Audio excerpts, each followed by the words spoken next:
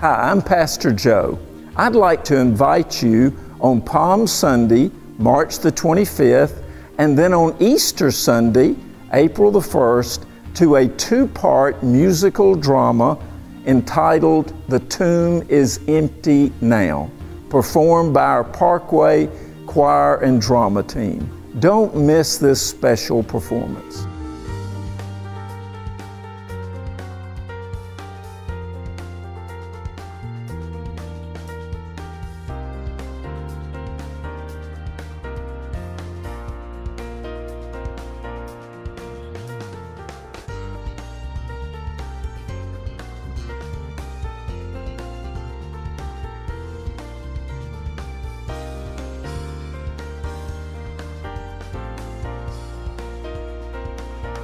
I don't have to ask y'all if you know where Atlanta, Georgia is. Most of you been through it. How many ever eaten at the Varsity Restaurant? Anybody ever eaten at the Varsity Restaurant? I think we got a picture of it right here. It's Varsity Restaurant, right downtown the heart of Atlanta. You can pass by it. Started in 1928 by Frank Gordy at 55 North Avenue. On the very first day that he started the Varsity Restaurant, he had 300 people show up to eat. I'd say that's a pretty successful launch as they were moving between trolley cars in 1928. 1939, Clark Gable shows up. If you don't know the history, Eats at the Varsity as Gone with the Wind is premiered in Atlanta. 1948, Nipsey Russell, famous comedian, worked 4 years as a car hop at this restaurant and says that's what launched him into his great comedy career. Frank Gordy put 2 televisions in rooms for you to eat and watch TV, which is a bad idea, but we do it all the time. In 1948, he was ahead of his time. It seats 650 people. And when you go in there to the Varsity Restaurant, visited by President Clinton, President George H.W. Bush, President Obama, it's an iconic place, as you know. When you go in there, there's a bank of cash registers. It's not like a department store where there's 100 cash registers and only one that's open, and it's barely open. Everybody's manning these cash registers, and it's a mass of humanity. And behind every cash register is a person who says, and you know what they say, "What do you have? What do you have? What do you have? What do you have? What do you have? What do you have? What do you have?" If you've just moved here from the north, the translation on that is, "What would you like to eat in your mouth today?" That's what that means. This morning I have a message called what do you have? There were 2 men in Matthew 20 had to answer that very question. It was a profound question, a profound answer. But before we get to the Matthew 20, I just want to look at one verse from Luke chapter 11. Luke chapter 11, verse 10. "For everyone who asks receives, and he who seeks finds, and to him who knocks the door will be open." If we really, really, really believe that as the Western church, I believe there would be a whole lot more asking and seeking and knocking. That your Tuesday night men's prayer meeting would be bursting at the seams if we really, really, really deep down believe those words.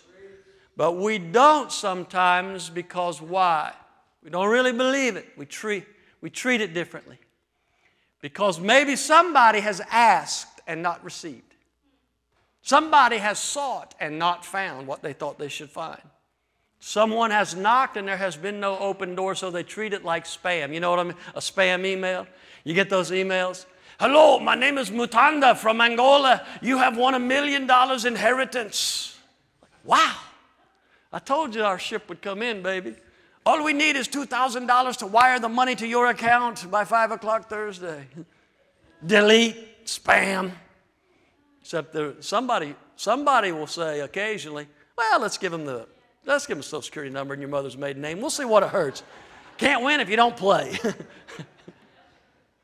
And so we yawn through verses like this, and we hit the delete button when we don't really believe it.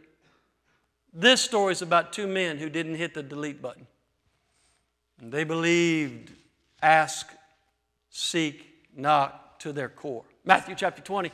We'll pick up verse 29. "As Jesus and his disciples were leaving Jericho, a large crowd followed him, and 2 blind men were sitting by the roadside. And when they heard that Jesus was going by, they shouted, 'Lord, Son of David, have mercy on us!' And the crowd rebuked them and told them to be quiet. They shouted all the louder, "Lord, Son of David, have mercy on us!" And Jesus stopped and called to them. What do you want me to do for you? He asked. Lord, we want our sight. Jesus had compassion on them and touched their eyes. And immediately they received their sight and followed him. I felt the Holy Spirit impress upon me to ask this question. What do you have? I've been told that blind people have a greater and heightened sensitivity in the other four senses, the smell and the hearing, the touch and taste, that those kind of escalate when people are blind. On an airplane, I read a book called The Seven Keys, and there was a story about Eric Weinheimer, and he was born with sight, but at 13 he got a congenital disease, and so he lost his sight and he was blind. And the book said that he was very bitter at first until he discovered rock climbing, mountain climbing, and the tactile nature of the cliff and the touch and the wind blowing off the side of the mountain just made him alive, and he loved it. He's the first guy that ever climbed Mount Everest blind, first blind climber. 29,000 feet, 100-mile-an-hour winds, minus 30 degrees, and 10% of people who try die, which is not a great statistic. That'd be like saying you 3 rows up, see in heaven. You know, that's not a good statistic. There are 2 blind men, sitting by the side of the road, and their senses are heightened. One of them hears a commotion. There's a sense of the commotion. Did you hear? What's going on? Jesus, did you hear? Prophet. I heard it. I saw somebody say the prophet. The teacher. Somebody's calling him a master. You think that's Jesus? Healer, did you hear that? The healer is passing by, and right as the commotion gets in front of these blind men, one of them jumps up and says, Lord, Son of David, have mercy on us. Shut your mouth. That's Jesus. You be quiet. I'm sorry, you're right. That was dumb. I should be seen and not heard. I wish I could see, though, but I understand. No, they didn't have that attitude. They didn't have that attitude. They might have said, okay, I got you, but maybe this. Lord, Son of David, have mercy on us. Jesus stops the entourage. The train stops right in front of these men, and he says, what do you have, what do you have, what do you have, what do you have, what do you have, what do you have, what do you have? What do you want me to do for you? In the woods last year, I really felt impressed by the Holy Spirit. I felt like he said to me, ask my people what they want. Ask my people what they want. So that's what I'm doing today out of obedience. Years ago, I spoke in another state. It was baccalaureate Sunday, graduation Sunday. The youth pastor went to the podium and he recognized 20 graduates. Maybe not even 20. It took 20 minutes to recognize 8 graduates. Not because he was grandstanding, but because he had such a severe speech impediment. It just took him a long time to do it. And I remember thinking how courageous it was of him and how courageous of the pastor to hire a young man like that. And at lunch afterwards, the pastor was sitting here, the pastor's wife, and the staff minister was to my left, single young man. And he asked me at lunch if I had remembered praying for somebody who was sick. And I said, son, I pray for a lot of sick people. You're going to have to give me some more detail. And he began to talk to me about somebody that I had prayed for. And I said, wait a minute, this is kind of coming back to me. Was it a short, squatty kid, had a yellow shirt, had a severe speech impediment, and went to a microphone and said 7 things in the microphone that he was never able to say in his life? And he said, yeah, that was me. And now I'm very intrigued because it's obvious that he has a speech impediment. And I say, can we talk tomorrow at breakfast? And I'll give you a little napkin talk on youth ministry. I still got those youth pastor juices in me. So we met at a little diner on the highway. And he began to tell me how God had used this speech impediment in his youth ministry to reach people. And this question hit me. Questions are important. And I called him by name and I said, what if everything in this little cafe froze right now? The lady pouring the coffee just freezes right in midstream. I freeze right here at the table.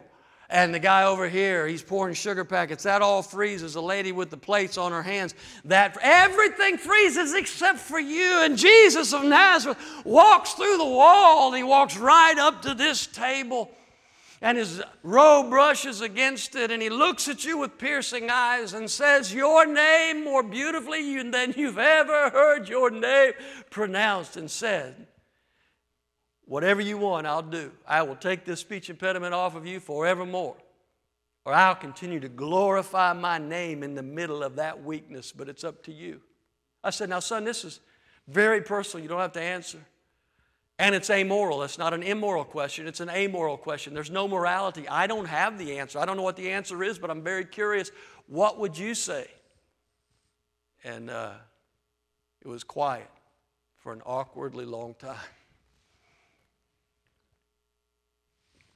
And he got very emotional. His eyes filled with tears, and he looked at me and gave me an honest answer. He said, I don't know what I would say.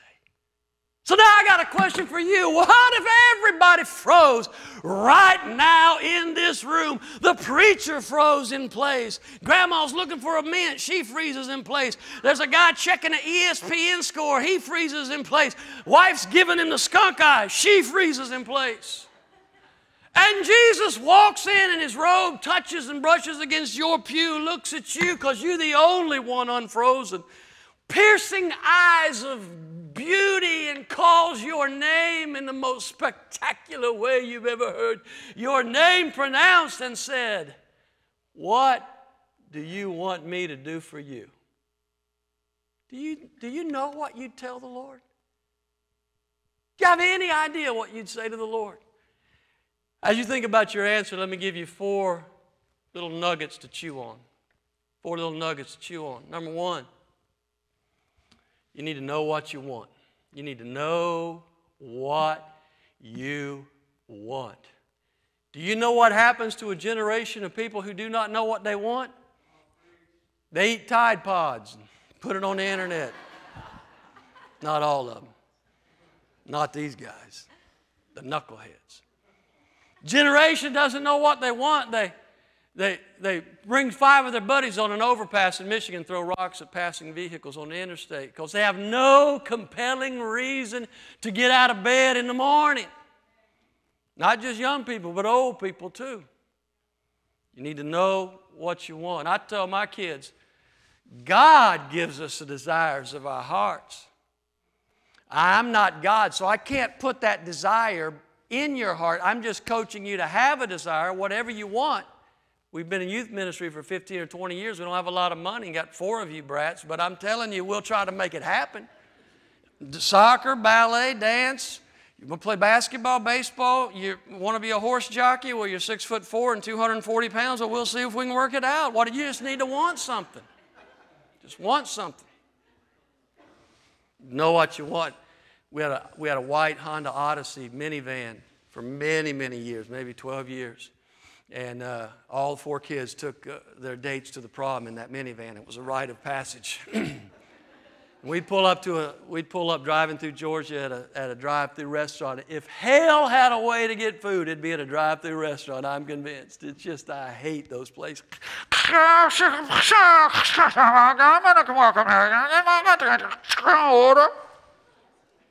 Hush, family, let's wait on the interpretation.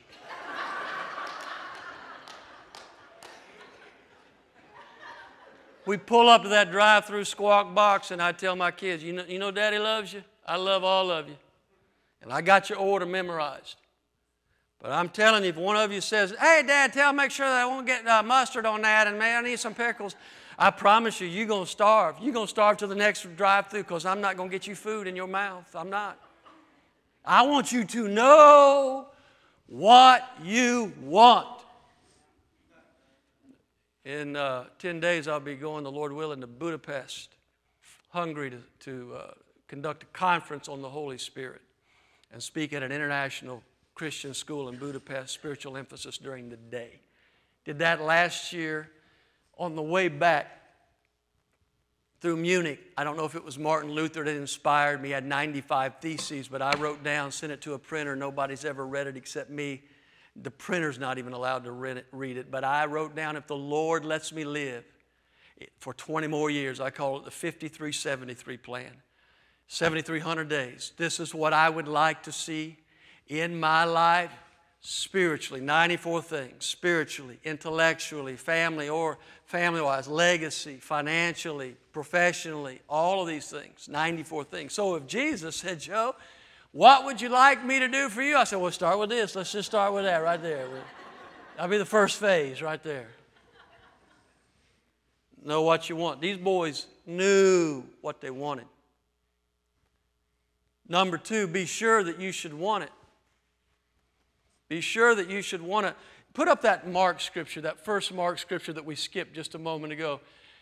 What do you want me to do for you? What do you have? What do you have? What do you have? Jesus asked him, and the blind man said, Rabbi, I want to see. Go, your faith has healed you. That's the guy who knew what he wanted. Now let's put this Mark 10 scripture, verse 36, I think. What do you want me to do for you? He asked. They replied, let one of us sit at your right hand and the other at your left in your glory. You don't know what you're asking, Jesus said. See, we think sometimes that Jesus is a genie in a bottle. We just, we get everything. Sometimes he says no, like right there. It was no the first time and no the 1,000,000th time. It's a no. Somebody said, I'll follow you, Jesus, but I got to go bury my dad. Let the dead bury the dead. Follow me. Go, Jesus, unless it's your daddy. There are times when there is a no.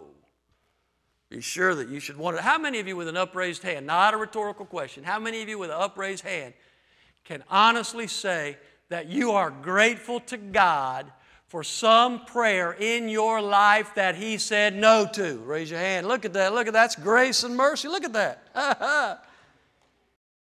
Be sure that you should want it. Now I could come to this altar and I could pray a prayer like this.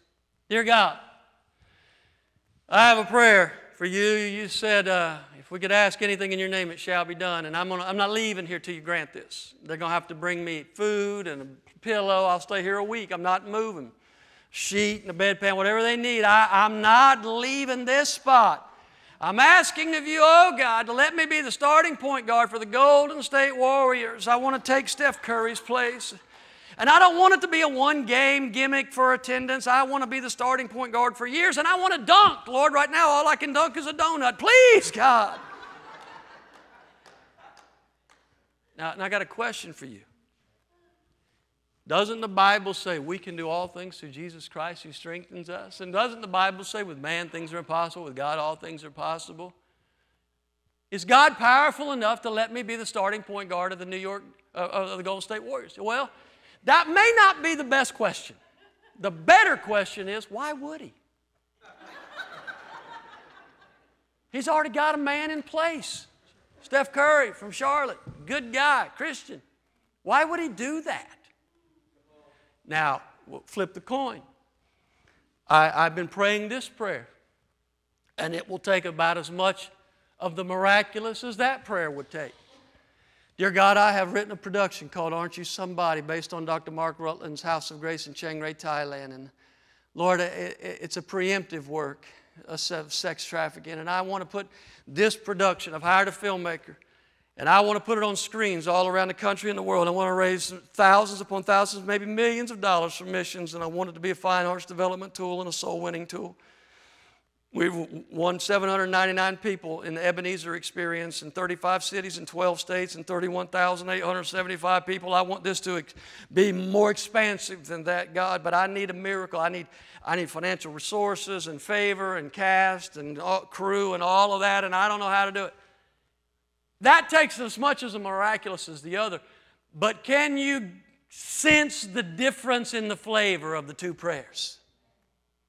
And by the way, we wrote 9 letters and sent them out, and before the first one hit, people said, I've been praying, and I heard about your production, and they've already sent in the first 4,500 that secures that filmmaker.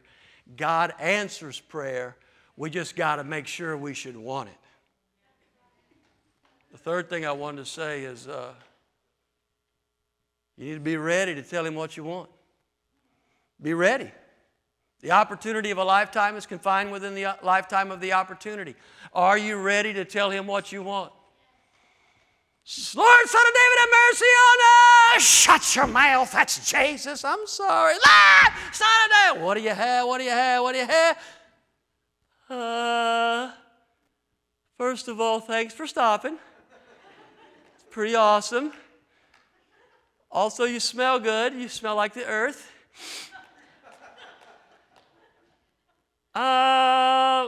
I would like a grilled cheese sandwich, and my buddy wants a Labrador Retriever. He's always wanted a dog. They didn't fumble for the words. Jesus didn't have even an opportunity to put a dot at the end of the question mark. What do you want me to do for you? We want our side. They were ready. Are you? Or are you like some of the people I preach to? Good Lord knows my address. He wants to bless me. He knows where to find me. My faith is a source of my joy. Good luck on that, Turbo. Do you think the omniscient God of this blue planet knew those boys were blind? I mean, even you don't have to be Jesus. You can tell somebody who's blind. Why did He ask them? Do you know? If you figure it out, send me an email. I don't know. Somehow He wanted them to articulate their need. What do you want me to do for you? He knew they're blind. Because when we pray like that, I've never said this, when we pray like that, when we pray, I want to see, even our prayer is a demonstration of our faith. We believe that You're powerful enough to give us our sight. You ready? When I was at the varsity one time, driving through, stopped. I had my family with me. There's a long line. You've been there. You know what I'm talking about. Guy walks up to the counter. And she says, the lady says, what do you have, what do you have, what do you have, what do you have? And the guy was a Yankee, and if that offends you, send me an email at joewilliams.com. Make it nasty, make it ugly. He said, you know, I've never been here before. I don't know what you got. Tell me what's good around here. And the woman said, and I quote, shut your mouth and get to the back of the line. And the dude did it. I mean, it's just that good of food.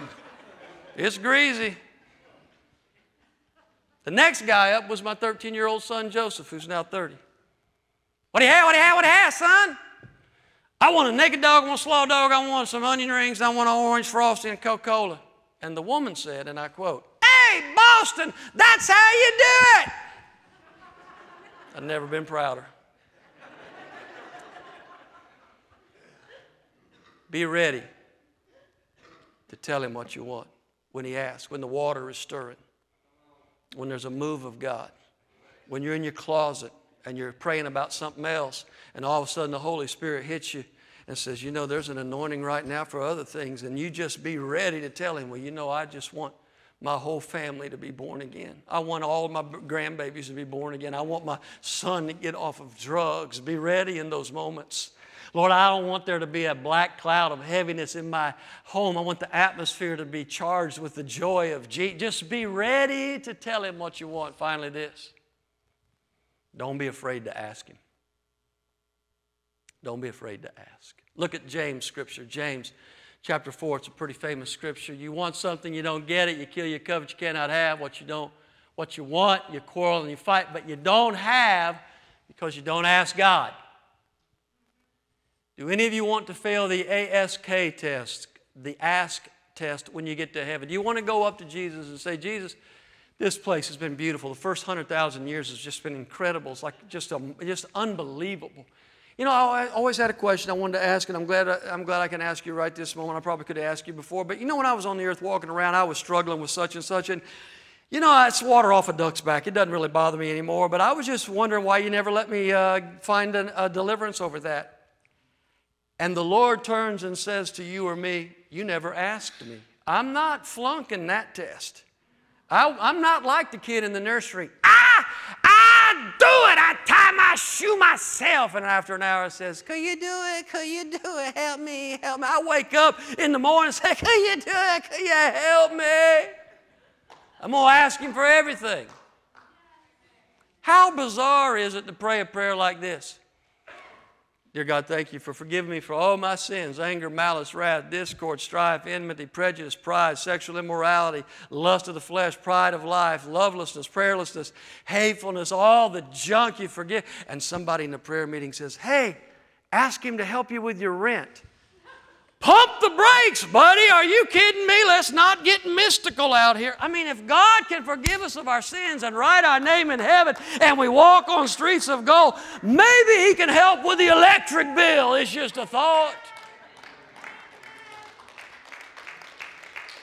Romans 8:32 says, He that did not spare His only Son but freely gave Him up for us all, how will He not also along with Him freely give us all things? Ask of me, and I'll give you the nations, Psalm 2. What do you want as a church? What do you want as a ministry? What do you want as a business? What do you want in your family? In conclusion, there's a strange scripture from John chapter 1, if you'll put that up there, and you've been great in the booth up there, thank you. Turning around, Jesus saw them following and said, what do you have, what do you have, what do you have, what do you have? And they said, Rabbi, which means teacher. Where are you staying? Wait a minute, time out.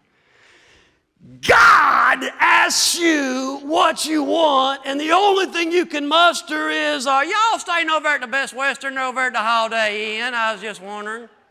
That's your best answer? The previous play is under further review. Having reviewed the play, I can tell you, actually, that's brilliant. What do you have? What do you want? We want to know where you're staying. Because if we can just hang out where you're at, we'll have all our needs met forevermore. It's like that treasure buried in a field. It gets kicked up. The guy buries it back and says, I'm selling out. I'm buying that. Because if I can get that, that's where the treasure is. Where are you staying? Where are you? So if the Lord says, Joe Phillips, what do you want me to do for you? It may not be. Let's start with phase 1. It may not be that. It might just be, throw that over here and say, I want you. Something lost in translation. So this morning, Parkway, hear me. Let there be no miscommunication. Ask and you will receive. Seek and you shall find. Knock and the door shall be opened unto you. Let there be no miscommunication. He that didn't spare His only Son but freely gave Him up for us all, how will He not also along with Him freely give us all things? Do you believe that?